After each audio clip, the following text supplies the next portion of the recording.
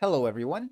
In today's video, I'm going to show you how to withdraw money from PayPal without a bank account or a credit card.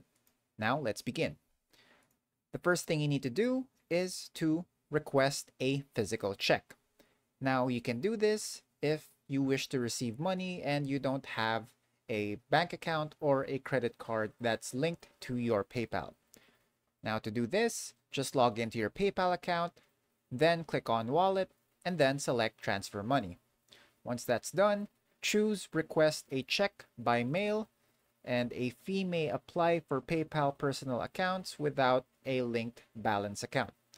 Now just enter the amount you want to transfer, and the minimum is 1.51 USD.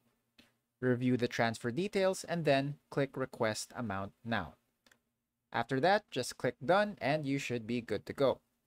Now, alternatively, you can also try to apply for the PayPal debit card, which will allow you to withdraw money at ATMs. However, this would entail that you will have to eventually link that PayPal card to your account.